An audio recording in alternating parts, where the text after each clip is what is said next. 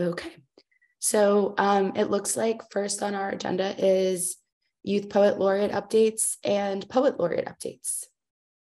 So I'll pass it over to Garrett, Jesse. Are you all the folks on that? Yeah, I've got some stuff to share about the Youth Poet Laureate search. We haven't issued the official start of that search yet in terms of a press release. But I've worked out a schedule, a tentative schedule, and also just started to put together parameters for what that search and competition might look like. As part of that, and also I've discussed it with Brian a little bit about what our approach is going to be, and our intention is to really lock down what it is before we start really spreading the word about it, just so that everybody is on the same page about what that might mean. One of the things that was really important to me and to Brian is that I speak to Rio, who is the former Youth Poet Laureate, just to get their impressions about how it went, because they were the first Youth Poet Laureate in Northampton, and I wanted to get their perspective on how everything went and if there was anything that they thought needed to be improved or anything that they thought they really liked about the process. So I did get to speak to Rio. We went back and forth for a while, but we finally got to talk. And Rio was really glad to be picked as the Youth Poet Laureate. But they found that maybe it was just because they're really humble, but they felt that they were maybe undeserving of the title. But they were in 8th grade at the time, and I think it's maybe how any of us would react if we were elected something like Youth Poet Laureate in 8th grade. But they, really enjoyed the process. It took me a little while to get any criticisms out of them because, they were very nice about it. But after some digging, I did discover that they felt that they just weren't communicated with enough. And they felt a little unaware of what was going on for a lot of it, which is not a direct criticism of anybody. It's just something that I want to make sure that we're aware of this time around. One of the things that they said they did is they made a final project, which is part of what the whole Youth Poet Laureate thing is. They do a big final project at the end. And they just didn't know what happened to it after they sent it off to the Arts Council. So it was that. And then one of the draws that we would like to have as part of the search and the competition is that they are going to be encouraged to publish a chapbook of their own work. And apparently that kind of fell by the wayside. I don't know exactly what the context was in terms of, how close to the pandemic this was when this happened, or what was going on with the Arts Council at the time. I know there's some history there, but it feels like after talking to Rio for a while that they felt maybe a little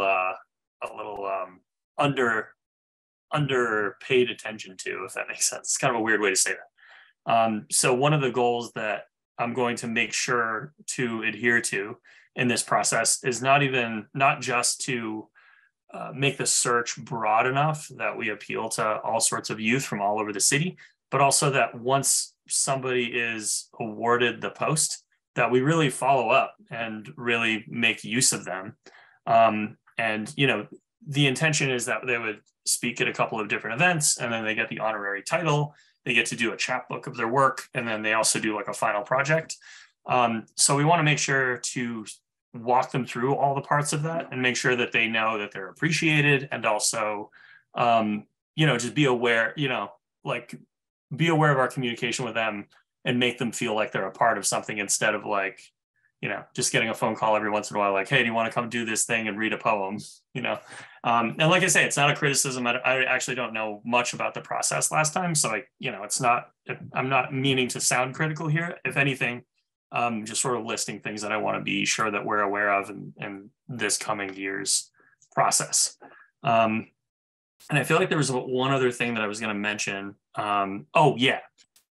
At one point, I learned that there's some tutelage from the Poet Laureate to the Youth Poet Laureate, which is one of the bonuses. The Youth Poet Laureate gets to speak to the Poet Laureate and get some guidance and leadership from them.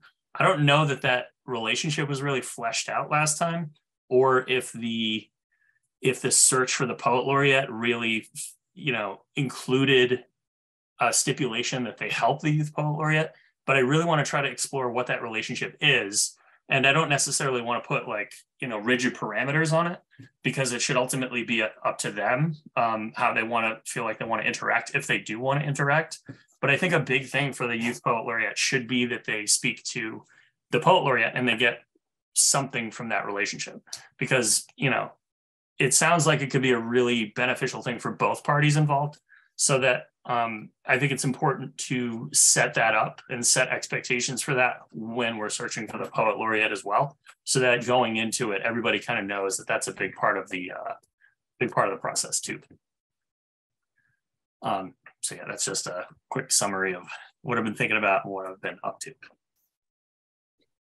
Thanks, Garrett. Yeah, we should touch base and talk about that aspect of it, because I think that is very important to include moving forward.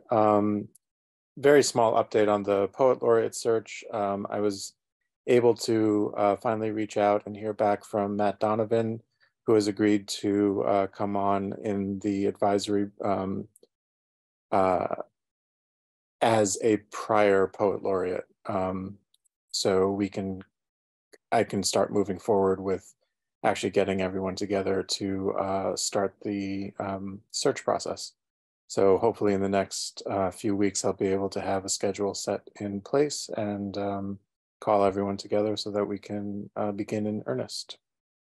Yeah, Jesse, I would actually like to talk to you about that too, because I don't know if there was consideration last time, and this is just me speaking out of ignorance, I just don't know how the process worked.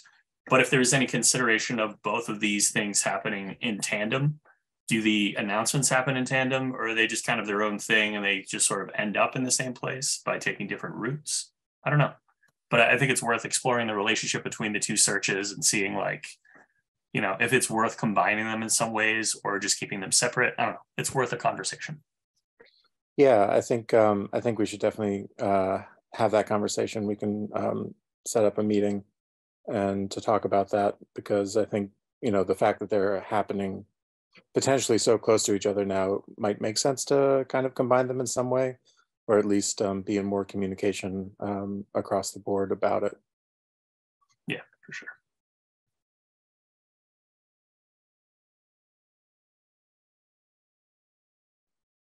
Also, I'm sorry to interrupt, but I'm kind of the only person doing the youth poet laureate thing right now. So if anybody in this Zoom or citywide would like to lend some help, or if anybody is part of the poetry community, locally or at large, I'd like to hear from you.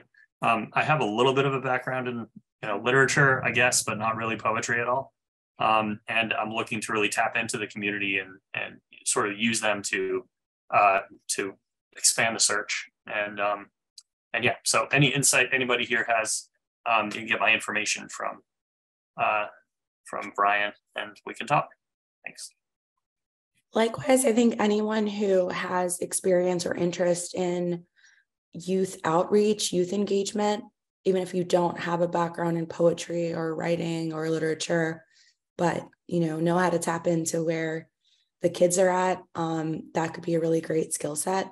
And I would encourage you, if you're not already on a subcommittee or working on a project, to get in touch with Garrett or Jesse to support the Poet Laureate project. Any questions or other comments on Poet Laureate?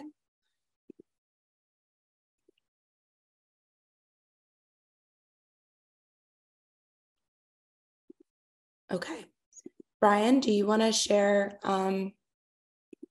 LCC updates, or do you want to table that until you have good service? I could talk about it. Can everybody hear me? Yes. I just don't have video. If I turn it on, it's just the background. The LCC updates is that everybody got mailed their checks. So that's good. So thank you everybody who participated in the LCC grant process. I think there are a lot of happy artists in town. And yeah, it was great. So we got it done in time this year, which I'm very happy with. So that's all it for LCC updates. Yes, Garrett, go ahead. I'm wondering, I know that at one point, I think I read a press release about like the different projects that we funded last year. Is there any sort of like digest of the stuff that benefited from the LCC grant process? What do you mean by digest? Well, is there like a resource or like a way to know like this is where the money went in like sort of a public, like from a public relations standpoint? It's Yeah, on our there's a press website. release. Yeah. Okay. There is a press release. Yeah, we do it in conjunction with the mayor's office. And then maybe I didn't post it to the website yet. Maybe I haven't updated the website yet with the new grant, but I'll take a look at that when I have computer access.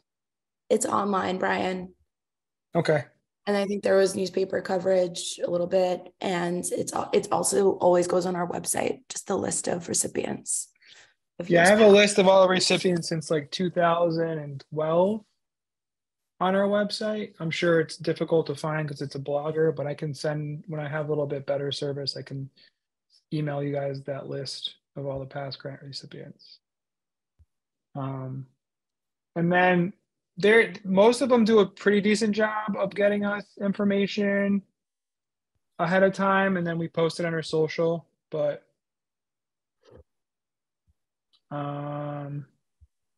I think there could be a better, connection between the two besides just a press release. But we should just maybe discuss an arts reception again with all of our grant recipients, and then they can, maybe they can present their projects.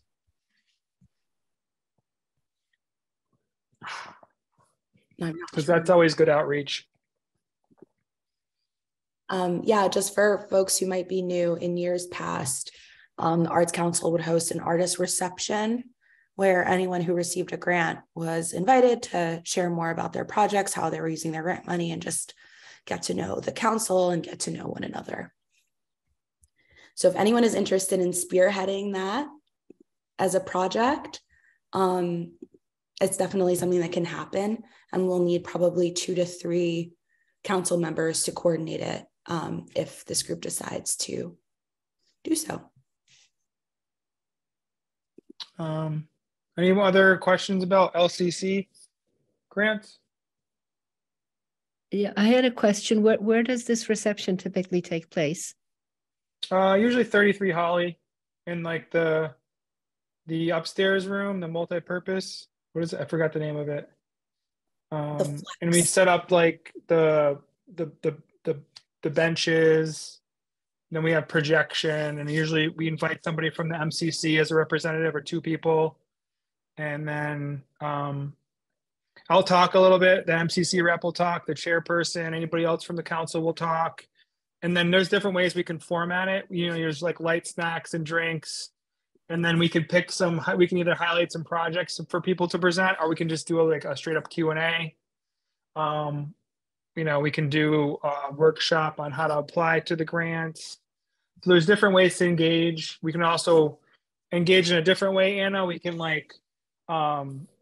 have some of the artists that receive an LCC grant to do like a small portion of their project in like one of the rooms there, and have people come in and engage with it. You know what I'm saying? Like a performance or visual art or whatever. So if there's an artist reception committee of like 3 council members that want to get together and figure out how to do like good outreach to the community of artists that receive grants from us, that, there's different formats, but that's things we've done in the past. Is that venue available now, or no, not those. I think 1 or 2 rooms are available, but I don't know for sure because I was just at 2 different places. I think half of that building is closed, but there's other places we can have it. And does anyone know when it will reopen? I think with construction, Anna, it's like always going to cost more and take longer. So I would say that at least half that building will be closed for most of 2023.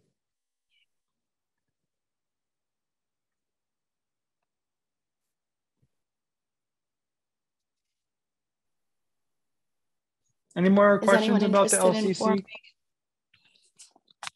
did you say?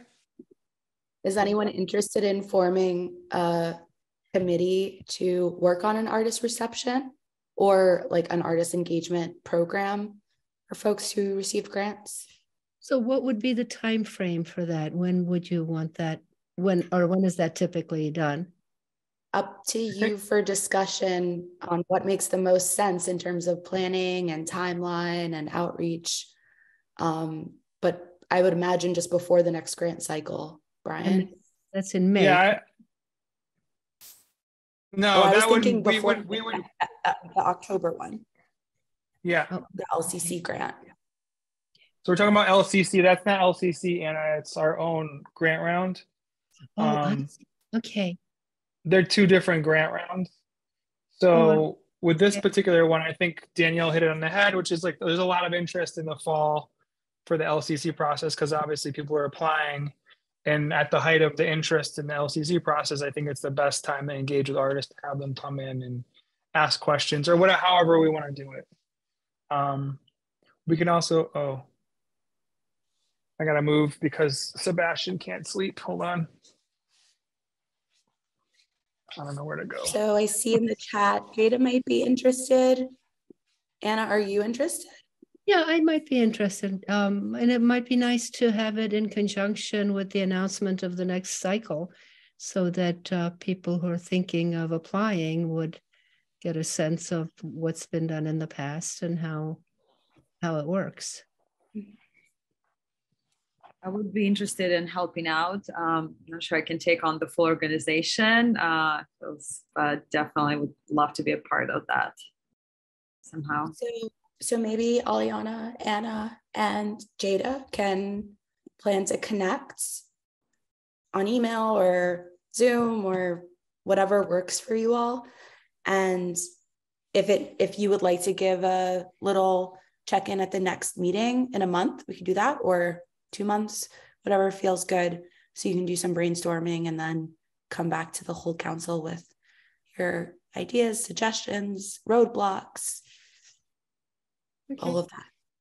We can also use the City Hall hearing room where we normally meet, not on Zoom, for like the artist reception if it's a smaller affair, because that doesn't cost any money to use. And there's projection there, but it wouldn't be performative, but it would be more of like probably more of a feedback workshop, Q&A type of situation. And it would have like a limited, we'd have to probably do more of a like reservations RSVP type of thing, because it'd be like a limited number of spots we could fit inside there because for capacity reasons. In the past, how many people have attended this event? It depends. I've been at one where there was like 15 artists, the one that had like 30 artists. It depends on like. And what about public? What? What about public, or is it not open to the public? It is. It's open to everybody, but we specifically invite artists that have applied or received LCC grants. So what has been the community attendance? How many community members have just turned up? Like again, it's like between 15 and 30, Anna. Okay, so it's not massive. No. Okay. And we can Really also do, we can just invite people. We can do it any way we want. We can just invite people we gave grants to show off their projects, like almost like an art salon. Maybe the top scoring or whatever. There's like a million different ways to do outreach. Whatever you think the most effective is. We can just have a big party, like whatever, We can hire a couple, artists to do something and have a party, invite everybody and just do like a mixer.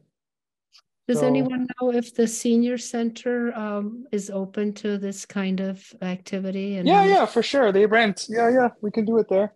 I mean, that's a nice big venue, isn't it? Yeah. I would just recommend, if we are planning to do an event that is in conjunction with announcing a grant round, if that's part of the purpose, I think it's really important that outreach is broad and wide and not just to folks that have, been awarded grants in the past, but that could be a separate program, right?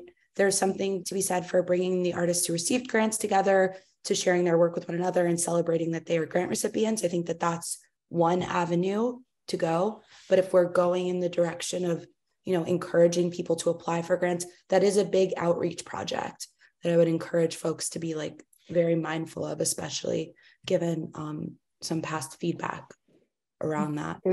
Danielle, do you think there's a way that we can do both because of the opportunity for mentorship? I think that if the purpose is to encourage folks to apply and share with them the grant, especially folks that maybe haven't heard about it before, then that is the target audience. And part of the program can be having artists share what their application process was like or what their projects were like to inspire and give ideas. But in terms of like, if that's the audience, then it really can't be, and it's going to be in person, it can't be in City Hall. It needs to be in a much larger venue. There needs to be a lot of marketing, a lot of communications, a lot of outreach, probably some partnership. What if it's hybrid though? If it's, accessibility if it's hybrid? We've done this online. Yeah. Well, we've done this online, right? Yes. So I would say if we're trying to access as many people as possible and encourage them to apply, then we can just do a virtual program. If the I would love to do it in person. Connect That's people, just we can me. still do that kind of thing with them in breakout rooms. I would like to do it in person and just live stream it. The reason I actually asked initially if there was some sort of digest or like way to see all of the projects that we funded in a year, part of the reason for that is because I want to know like if the artists get to know each other, and like a press release is one thing, but like bringing everybody together as like an art community of Northampton sounds really helpful to me and really beneficial to the community. So, I also would be into helping to plan this event, but I kind of would prefer that it's like maybe less stuffy and just like more fun for the artists to go to and be a part of, to like, sort of bolster the community a little bit. But that's just my 2 cents. It could be a lot of fun, and there'd be musicians and actors and artists, and it could be really very spectacular. So maybe the 4 of you can do a little bit of initial brainstorming, and I bet you can come up with 10 amazing program ideas, and then bring your favorite 2 or 3 back to the group to discuss, and whether that's at the next meeting or the one after, totally fine, but just let us know so that we can make sure it's an agenda item. Yeah. Okay, thank you. Thank you. Sorry. Thank you. Of course. On the topic of the LCC, we did receive a letter from Megan Allen, who was a grant recipient, just updating us on the project and asking for permission to like make these changes. So I have the letter up here, but hopefully folks have had a chance to read it. If not, I'll give you a moment. And then I'll ask if anyone would like to, make a motion to either approve or deny this request.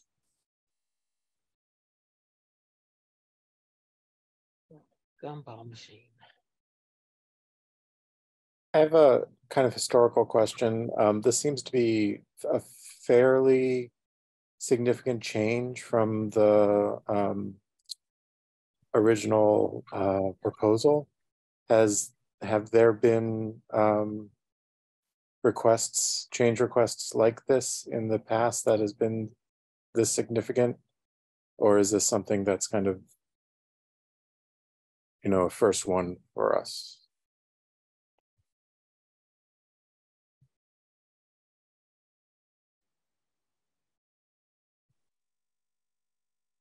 This is probably going to be like a first one from my memory, but I could be wrong. Okay, just wondering if we're in slightly uncharted waters. Thanks.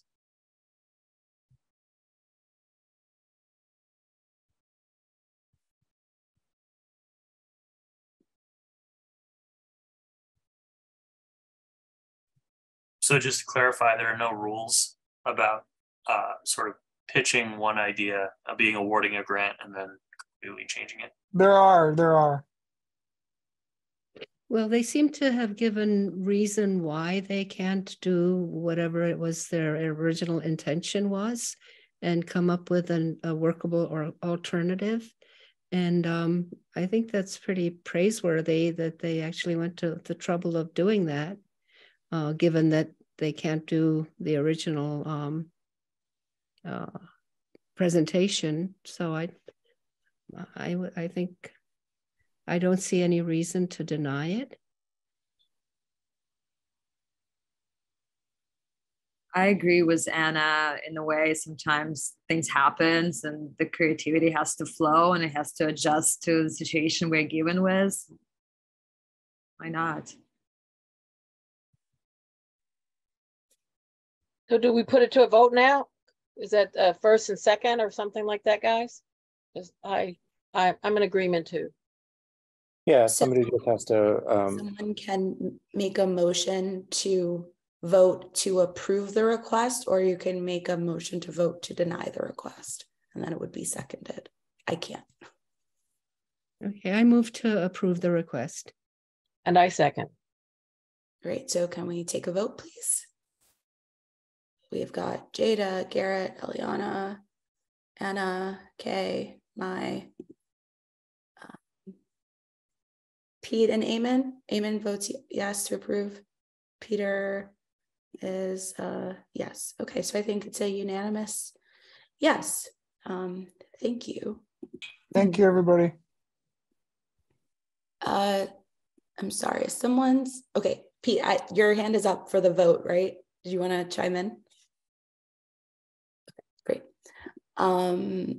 Next up on our agenda is the Public Arts Festival mural presentation. Brian, is that you? Or is that or is that someone else? It's Sharon and Self. Oh, great. Thank you. Self is here. They're here listening. They're also working on something else, so they're not going to be on the camera. But I just wanted to make sure we were both here. Hi everybody. I'm Sharon. So I'm designing this mural that's going to be on the parking garage in the plaza where the Tuesday Farmers Market is. And I know you all have been introduced to the project before. So just to give you a little background before I give the presentation. Okay, so this project is a community engaged mural process. So we had an input workshop on January 28th at the Saturday Farmers Market, the winter market at the Senior Center, and that's where the input and the ideas, and we had a lot of people participate, and I think we collected like 60 surveys or something like that, and a lot of kids participated, and there was ways to participate through art. So that's where all the ideas came from. And earlier today, so it's a big feedback day for this project. Earlier today, we met with the project partners from Grow Food Northampton and Community Action, and Jada was also there representing the Arts Council. Thank you, Jada, for coming to both. And so we talked about a lot of different reactions and feedback and changes. So I'm going to show you the presentation as is, and then I'm going to share with you some of the things that we talked about today, so you can sort of get up to speed. And I'm not sure, you guys have a lot on your agenda, but it would be great to even just get a chance for you guys to give some sort of reaction or thoughts, and then you all can vote on it. And I just want to say, as you're seeing it, that there will be minor changes, but the vote is really on the general design as is, knowing that there'll be some changes that I'll talk to you about. Does anybody have any questions before I get started? No? Okay. Okay. Share here. You guys can see my screen. Almost. Present mode. Let's see. Oh. Hold on 1 second.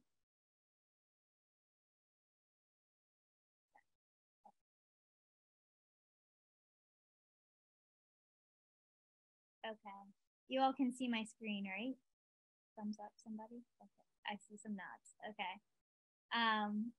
So here are some pictures from the market, some of the visual inspiration. And I'll try to go through this fairly quickly. This was some photos I took of the actual feedback session that we had. We had people doing some drawings and giving ideas. We had prompts about, what does the farmers market mean to you? Asking people about their memories, and generally just their thoughts and feelings about the market and about local agriculture. We also had a lot of participation from the vendors. Okay, so there are 4 panels for the design. I wanted you to see them all together, and then I'll show you what they look like in context, and then we'll go through them a little bit more particularly, and I'll show you some detail. So this design, I took the picture on a very drab day, just the other day, so that's okay, but it's a big difference between the color and just the light. But so we have winter, spring, summer, and fall are the different themes that this mural takes us through. Let's start with winter. So some of the feedback we got about what to represent in the mural is people really wanted to see some wonky vegetables, some sort of irregular produce is the one thing that people really liked. And these bright colors, as you'll see as we move through, sort of represent each season. So we have a lot of blue in winter. And then we go into spring and we have some abstraction going on here, some abstract asparagus clouds, some daffodils. There will be a change to that flower, which I'll explain after, and then a land acknowledgement. And this is supposed to be the Mount Holyoke Range. It's an abstract version of the range. This isn't exactly what it looks like, but really here this spring is really representing both the incoming growth that's happening in spring, but really also the land as a whole. Then we have summer, and something I wanted to share with you guys is that something unexpected. Jada, this is your second time hearing this today, you're a trooper.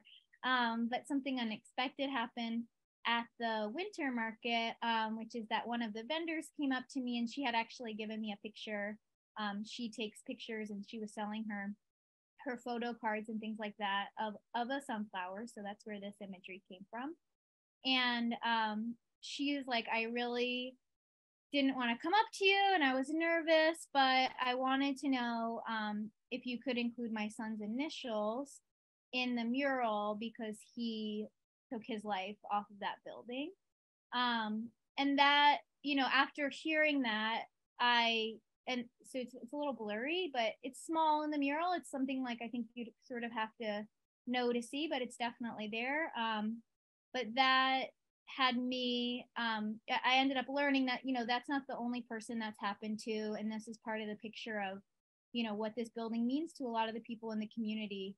And I wanted to make sure that was represented in the mural. This is our summer. A lot of things are self-explanatory, the imagery. And then we have fall.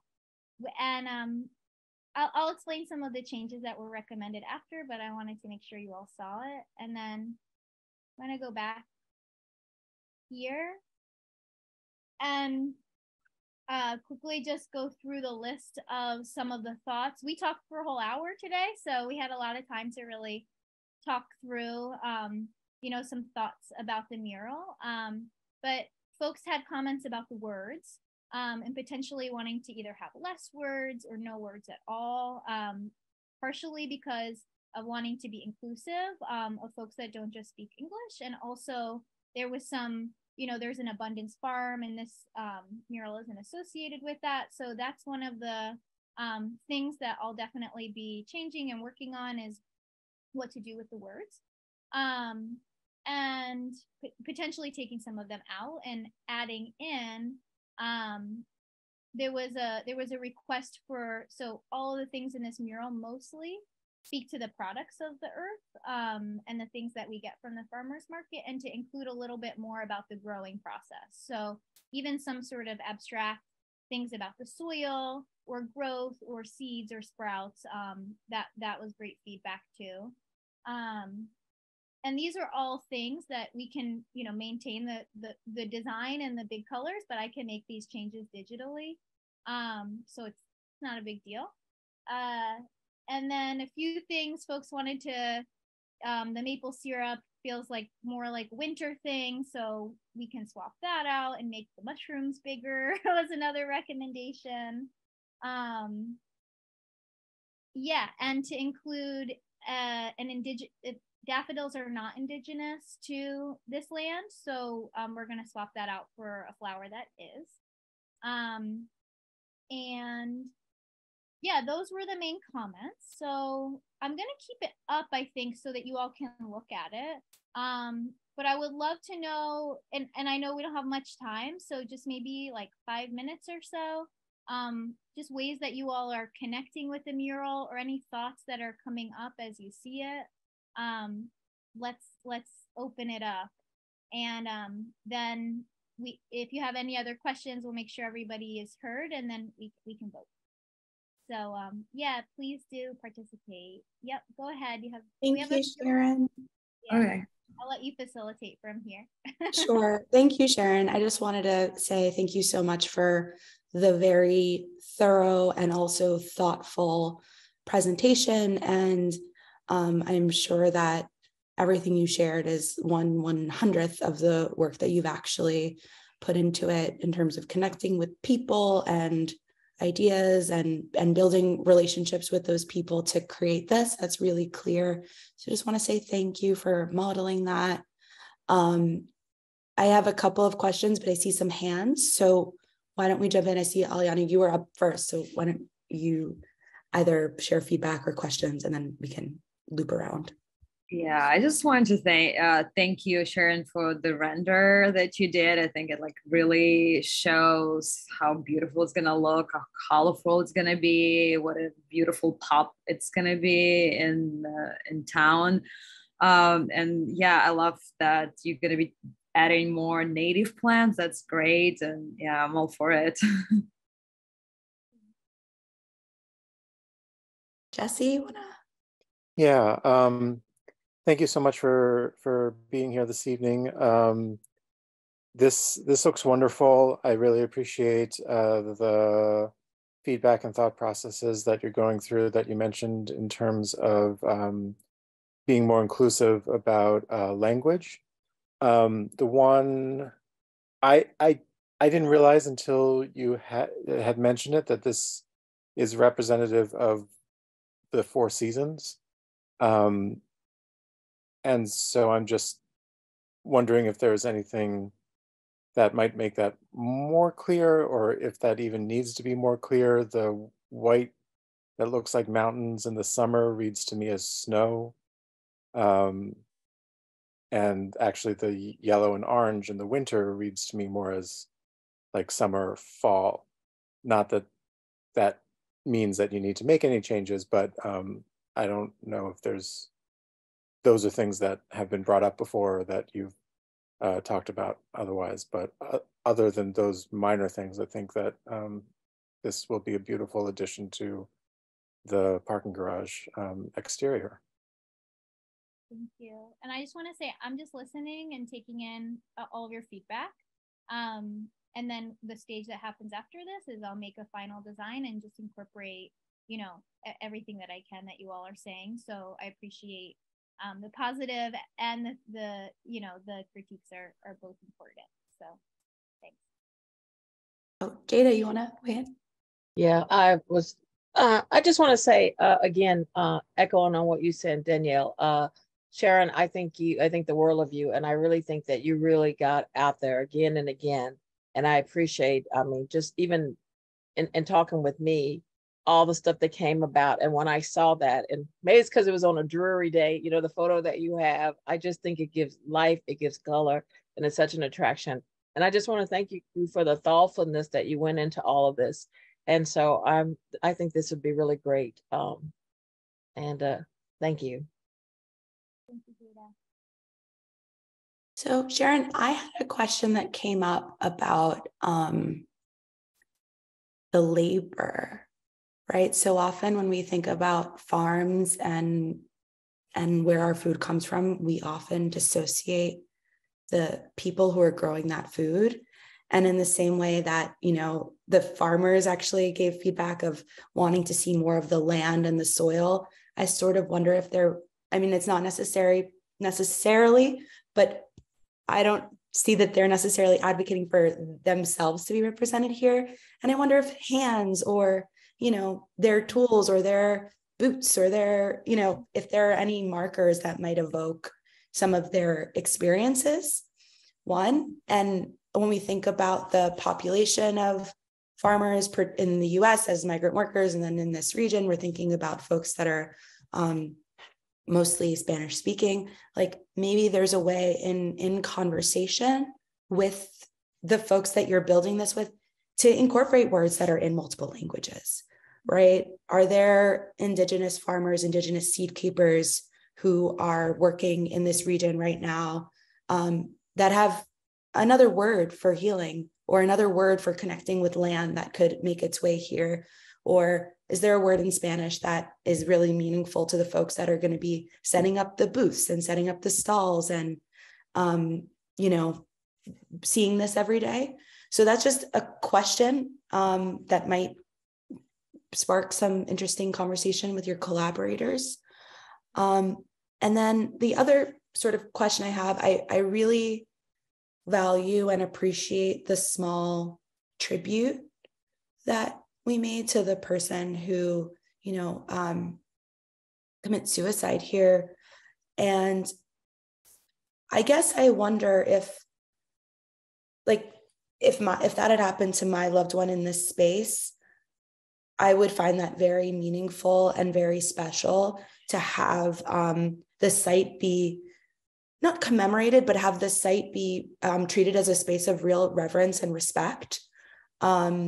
And I think it's interesting that the initials are in the memory section.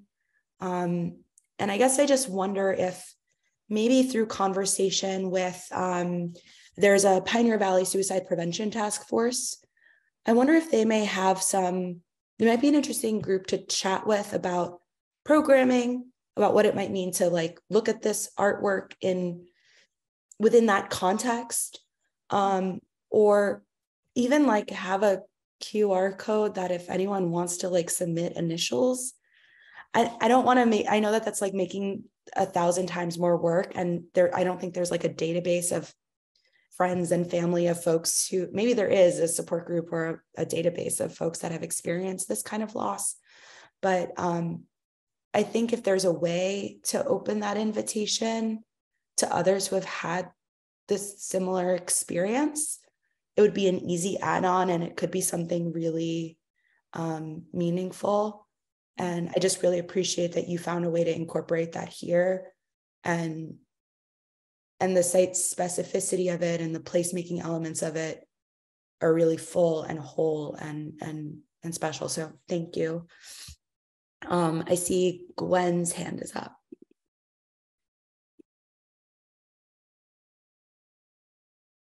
Thank you so much. I did not know that I would be able to give any input. Anything I just said, yes, it would be wonderful to like acknowledge some of the history of the agricultural history of the region. And then also Nipmuc and Nonotuck, you know, I did see that it was mentioned on that, and that's really great. But like connecting with those people and would be great. And I mentioned there is history with the Wright family. It used to be Lower Farm or it was a Lower Farm, and he, not that I would want us to paint any scalps on the building, but there's some of that history as well locally. And so I didn't know if, I don't know, there could be some kind of reverent reference to that in some way. Thank you. Thank you.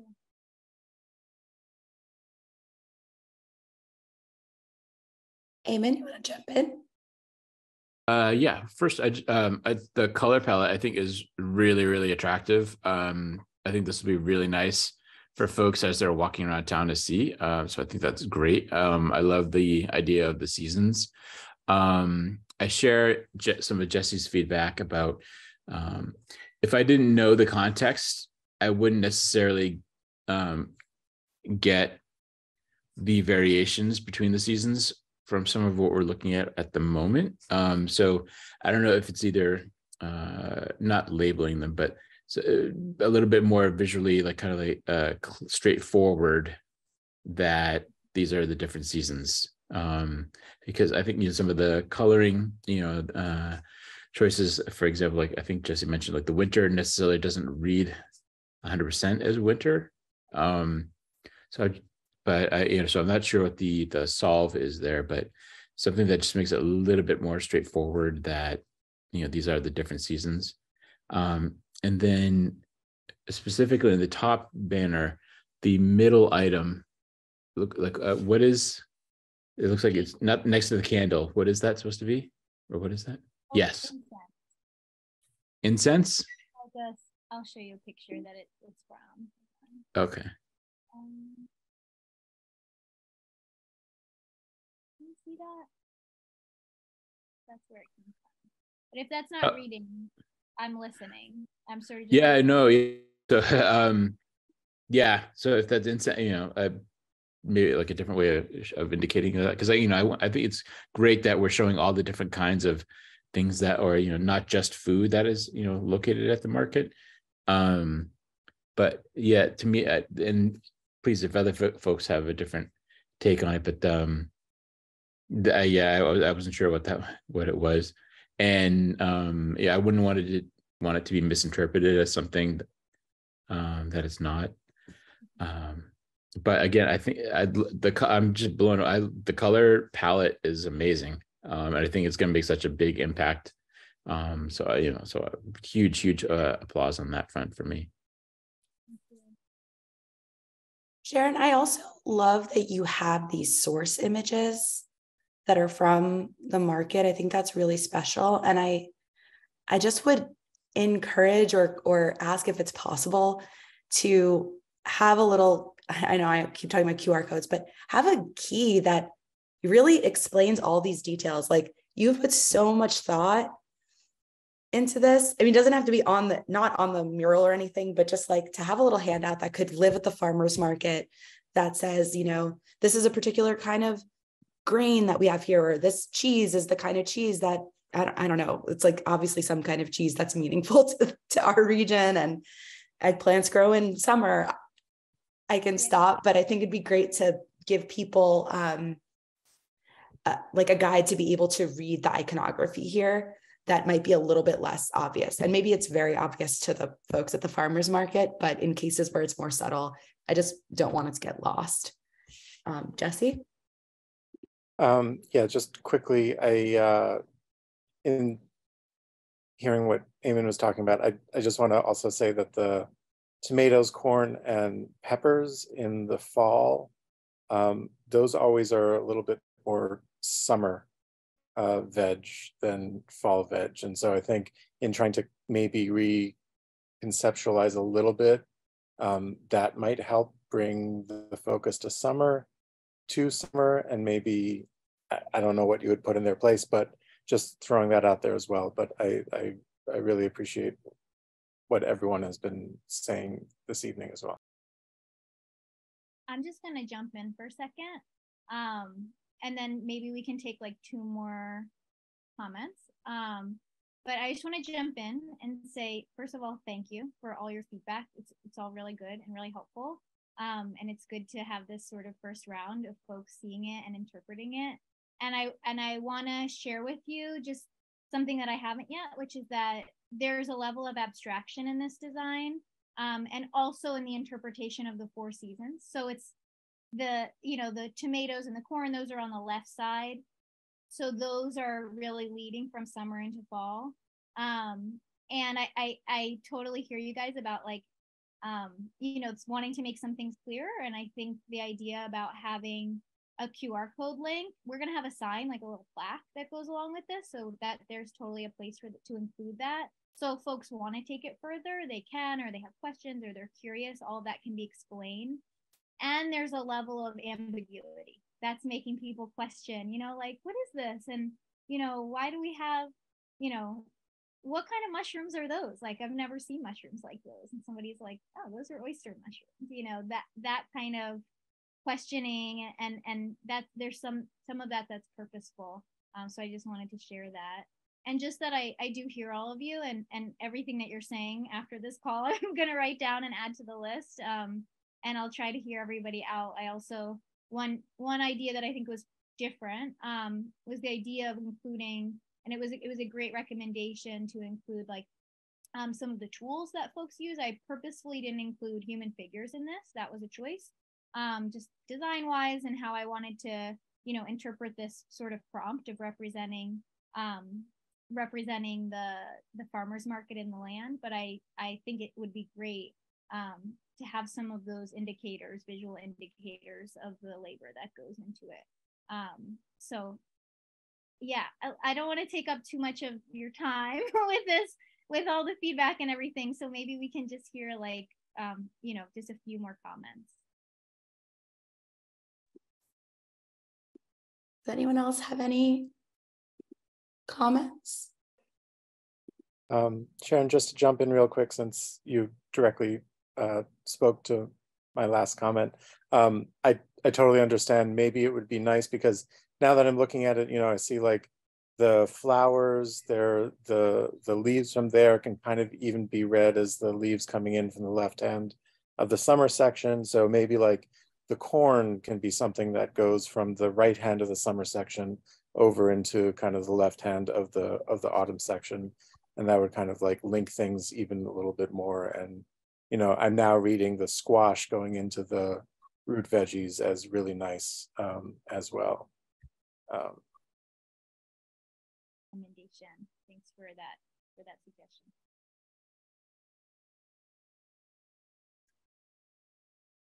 Any final thoughts? I do just want to share one more important thing. I'll be sad if I don't share it, which is that the next stage, we're doing this paint party, and I just want to say that once we get the promotional materials, flyers, etc., out for that, I would love the help of the Arts Council to share that and to try to get as many people as possible to show up.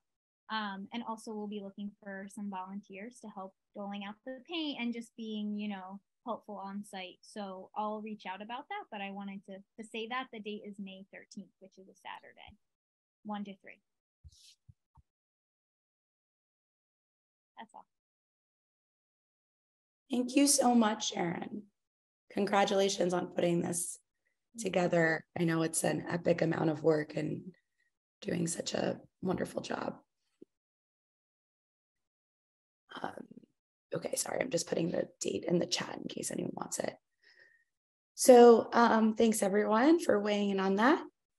It looks like we have an update on performance for the PTO donation. Brian?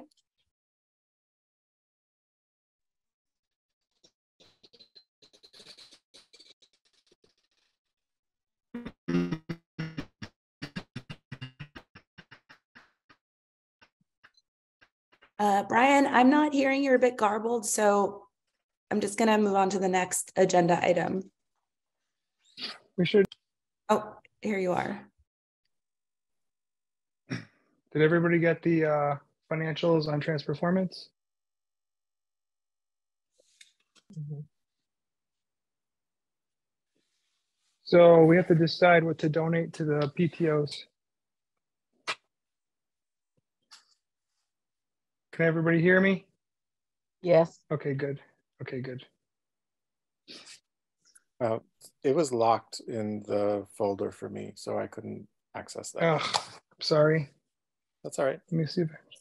Oh, sorry. Are we meant to take a vote today, Brian, on the mural design? Yeah. Oh, I'm sorry. Okay. Can we do that? Would anyone like to move to approve or deny I the, move to approve the presentation of the murals. And I second it.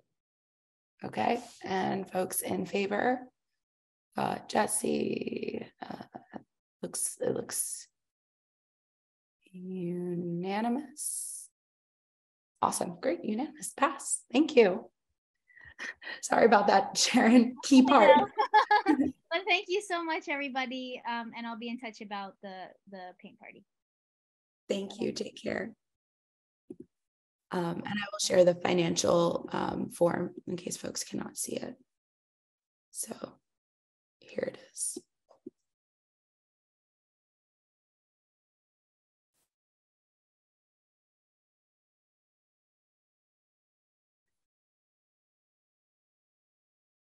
So for this past year, the total income was about $20,000, $20,222.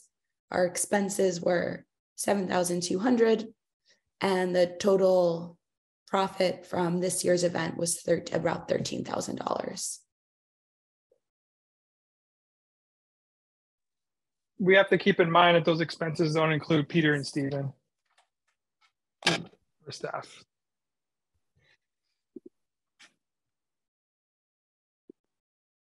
And Brian, for folks that are new, would you share where this money can go? Like, what can we do with this money? If some of it goes to PTO, what else is it used for? So we donate a portion of it. If you looked in the past, you can see what we've donated. And some of it covers, the RTZ, but mostly like we have to cover our staffing of Peter and Stephen, which is, I don't know, it's about $70,000 a year to cover the two staff people. So we have to keep that in mind when we're giving money out to grant rounds and to donating money. So just wanted to keep that in mind. So either RTZ or supplementing our event activities, and also buying ads, helping support all the LCC things.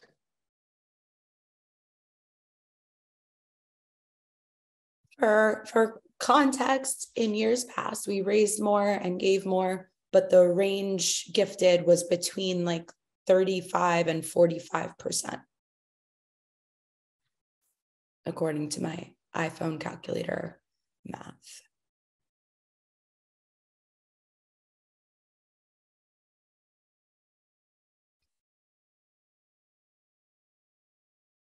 So of the $11,000 to $12,000 that we've held on to in the past, Brian, you're saying that that's a combination, that it goes to the RTZ as well as to fund the employees. Is that accurate? Yeah, and just general expenses of event production in general. Yeah. Is there like artist fees and sure. Yeah, go ahead. Is there an amount that would be inadvisable to go below? Well, we donate to, if you look at the PTOs, can you scroll up a little bit, Danielle? You can kind of get an idea of the PTOs that are right there. Okay. So and then if you see the donations, the JSB fund is going to be something that is going to be encumbered, so we can't touch. So it's $533.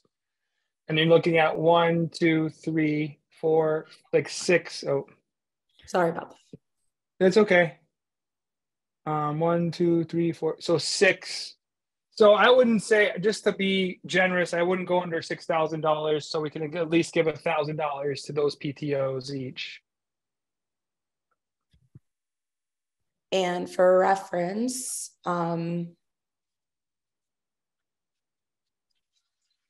like 4,500 is the average percent.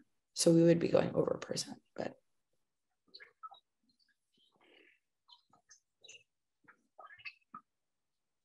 Well, actually, if we did a total of 6,000, it would be 46%. I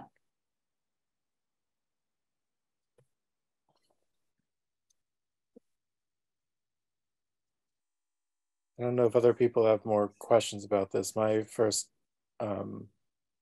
instinct is to kind of go 50-50 based on what we've given in the past and the amount that we have to give this year.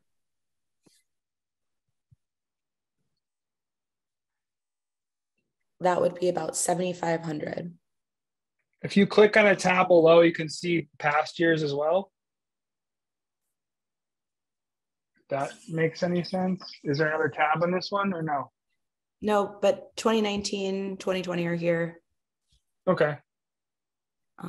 Yeah. Yeah, I'm in agreement with the one you said it was about 7,500 from Oh, it's actually it's a little bit, 50% is 6,500. Yeah, 6,500.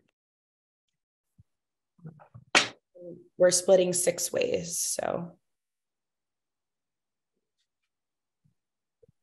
I have to look at this.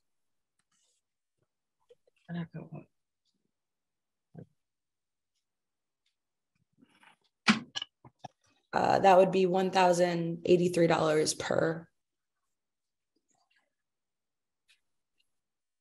PTO.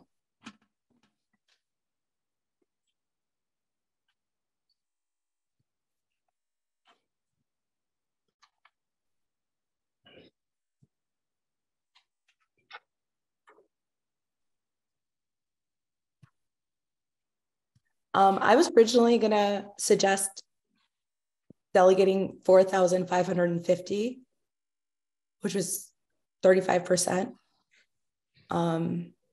Just considering that there are 2 other causes and one of those is staff, but Brian's suggestion was 6,000 or no less than 6,000, and Jesse's recommendation is 6,500. Well, let's try to think about taking the 533 out of there. So it's actually like 12,500 because that's encumbered. The GSB fund donations and the income.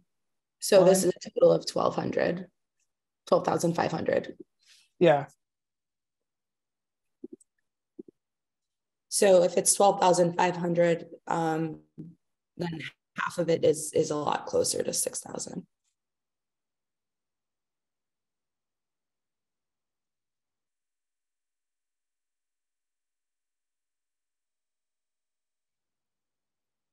$6,250 is 50%.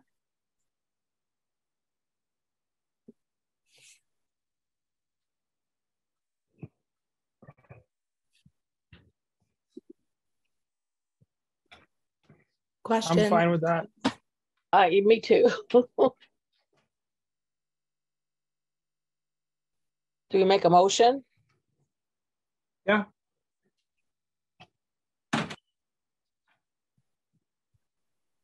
Well, what did we say? Was it a 6,000 or 6,500? I wanted to make sure because there were 3 of them on the table and I'm not quite sure. Yeah, it would be closer to 6,000. Be like 6,000. It's 6,250 is half of what we have, but there are 6 boards, so They'd be getting like 1,025 or something each. $1,041.67. Well, I'll second the motion because I want someone else to say it.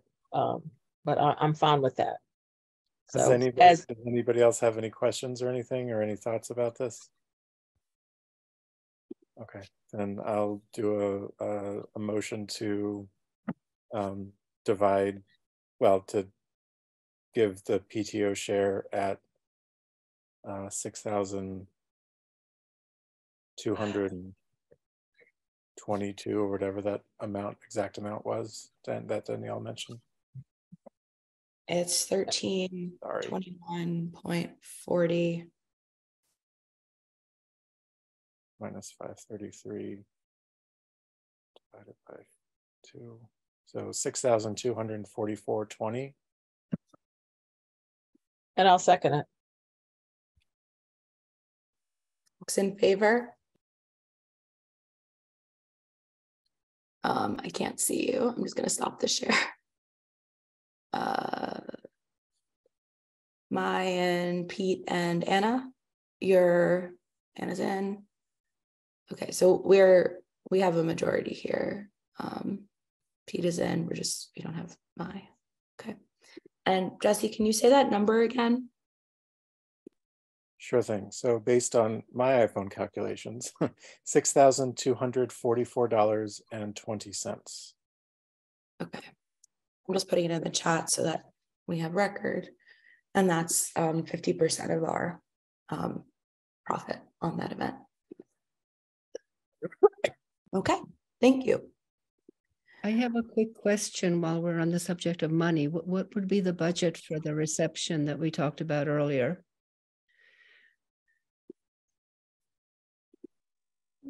It depends on what you're planning. So it could range from. And it'll probably be part of the work of the committee to find some sources of funding, whether that's through partnership or sponsorship.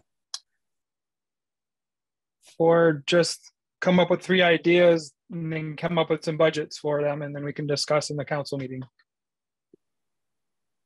But be thrifty. Sky's the limit. Understood.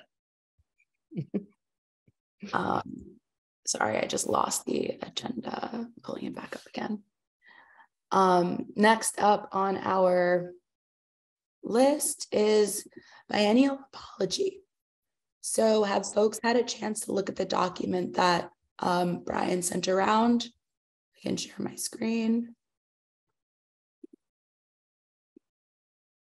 This is the existing draft that was started in November of 2021 and has been on hold because of various quorum and other timeline issues. But this is the version that folks worked on. Does anyone have any questions or comments?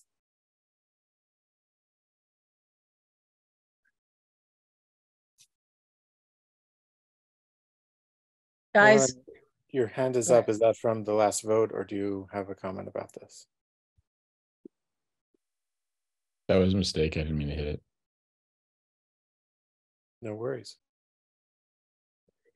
I just Good. want to say, guys, and again, someone wasn't a part of all that. I think this is fine, what we have. I know we can just keep working and tweaking, but I think it's fine as it is. I'd like to get something out. I think it would be more healing for me, at least, is to get this out and not let it keep festering and whatever, for whatever reason. And I think it looks fine. I agree. I agree as well. And reading it over, I think it's, succinct, and it addresses everything that we had talked about wanting to address. And it looks good to me. Thank you, everyone. I have a question about sharing and distribution. So I guess I'm curious if anyone has any thoughts on how it goes out. I imagine it would be an email from Brian to all participants. And I imagine it would be something that goes on our website and might be shared on social media, but just wanted to open the door for comments on how this is shared.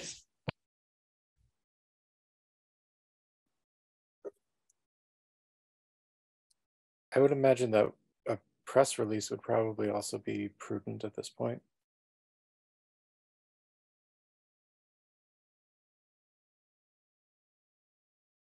I don't know. What's your reservation? The headline is Northampton Arts Council issues apology, and then the body of the press release is just the apology.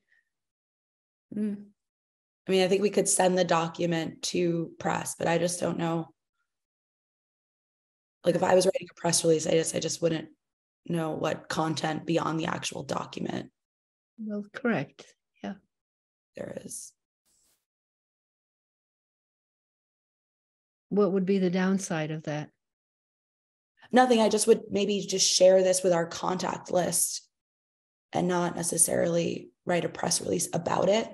It's just another layer of language about language about language. Is that perhaps something that would be better suited as like an op-ed instead of a press release?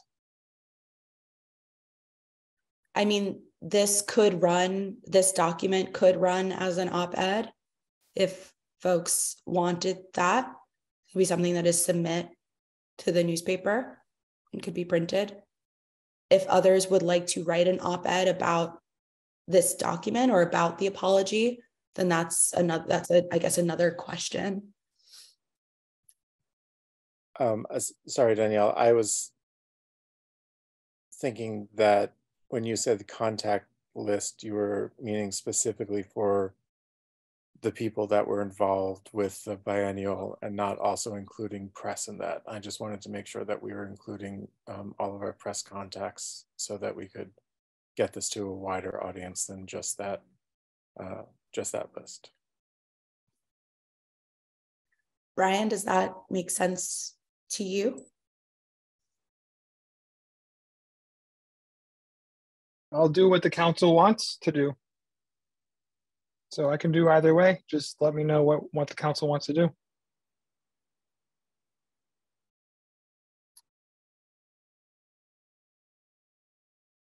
I think you're right that that doing a press release with just this as the body is a little strange, but I think that we should get this in front of the press's attention, and if that is done by just sending this to whoever we have contacts in our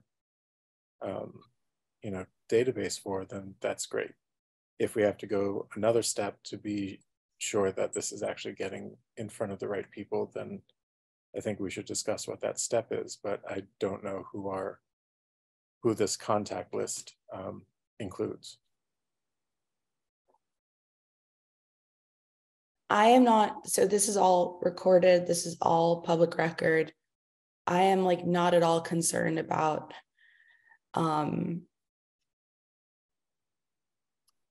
media's ability to find this document. It's going to live online. So, but I think it's fine to email them. I would be more, and frankly, from a personal standpoint, I don't have the utmost faith that this running in the Hampshire Gazette is going to actually reach the people who we excluded by failed outreach attempts, especially our local BIPOC communities. That's possible that reading the Gazette is going to reach those audiences, but I don't know that the traditional media outlets that we use for every other form of communication with the public is going to get to the people that didn't know that we had a call for submissions, right? So if the goal of sharing this with press is to make sure that it gets in front of anyone who, felt excluded, I think it's like it's a different kind of beast. If the goal is to get it just in front of like Northampton community and kind of like the folks that are consistently part of these conversations, I think that whether we send an email to the press or not, it's going to be covered and that audience is going to see it. But I do think that those who we did not reach are still not necessarily being reached by going that route. Agreed. And I was assuming the latter rather than the former, that it was just another avenue to get the information out to the greater Northampton community who's involved with a lot of these things anyway. But I think that we should have a dialogue about how we're going to send this and do more outreach into the communities that we neglected the first time around.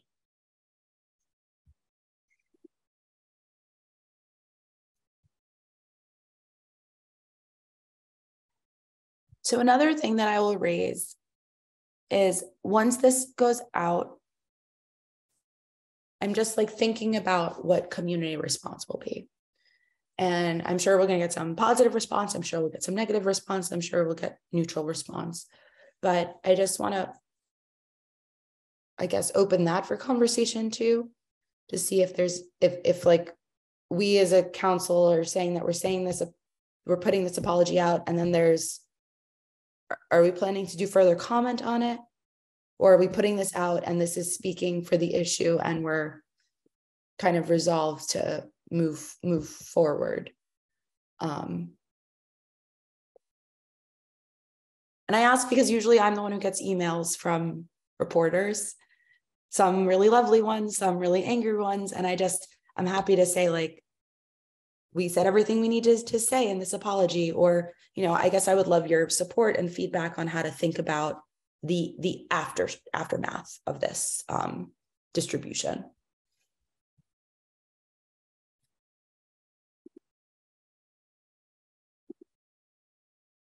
I would suggest that this there's a formal like 1 or 2, and like this is a response. This is and then we're moving on.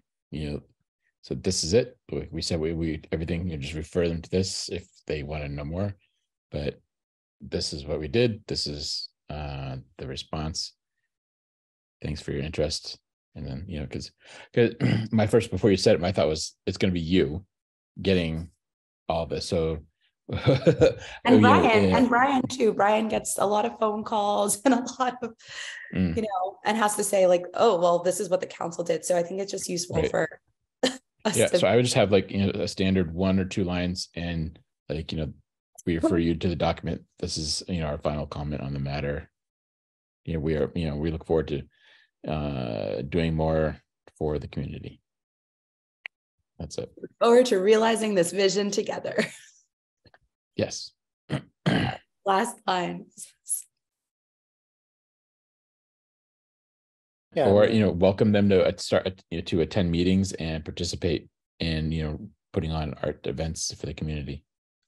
Maybe like they give them an opening to be a part of future events and helping to make things more better and more inclusive, etc.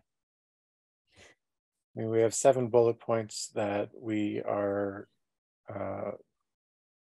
putting up there as how we want to continue moving forward, and we're continuing to move forward with those in mind. And there's not much more to comment on right now, because only time will tell whether we're successful in being able to do this.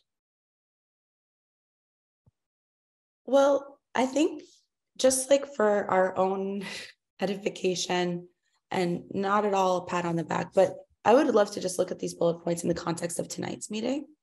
We heard about poet laureate initiatives. We heard a community proposal, and there are kind of some plans being floated for a potential artist engagement program.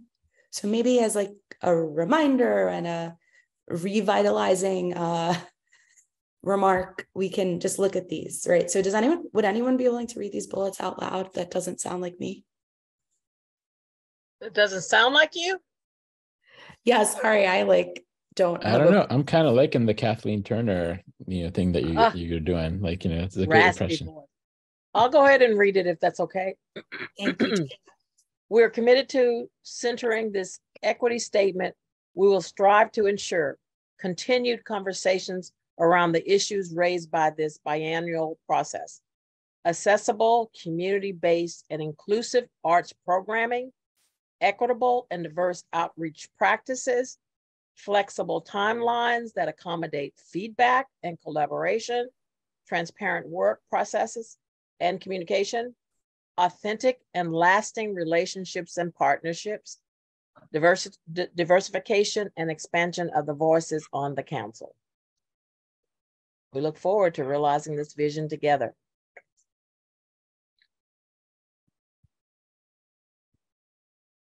So gut check.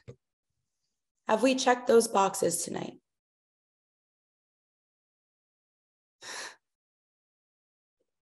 I think so. I think we're on our way, or, we're in the midst of it.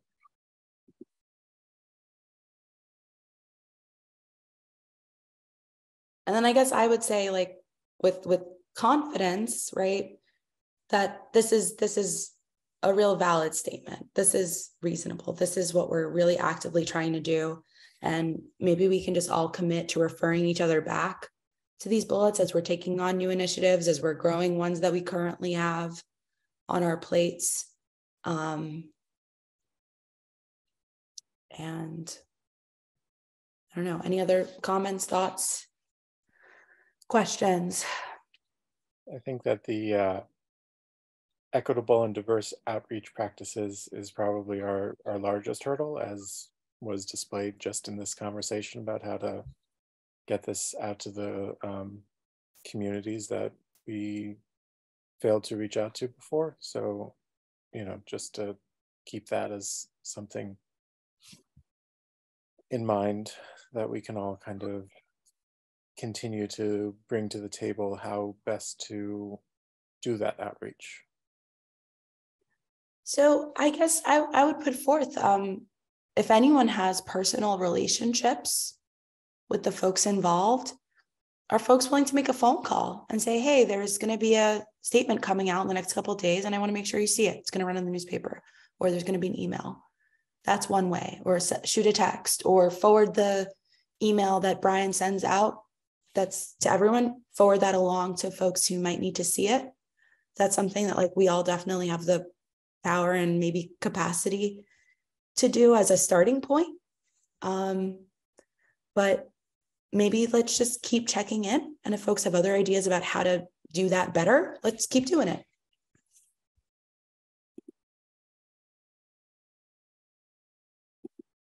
So if there are no other questions, comments, bits of feedback, would anyone like to move to approve this statement for distribution via our contact list and to press outlets and on our website and on social media? Well, I would make that motion, but that's a mouthful, what you just said. But I do, I make a motion that this, that our, I don't want to call it our letter, but our apology letter or our commitment letter, an equity statement be sent out to the venues that you just mentioned.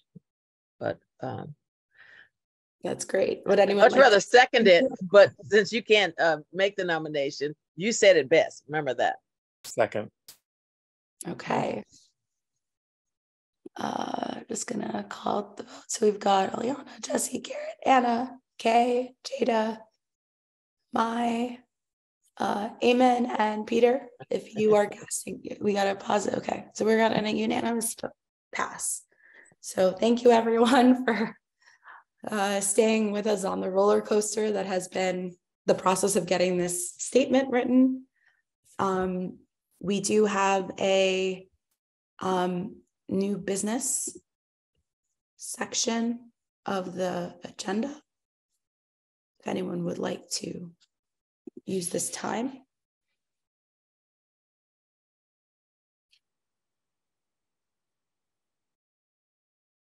Okay, then on that note, would anyone like to, I guess we'll move to close the meeting.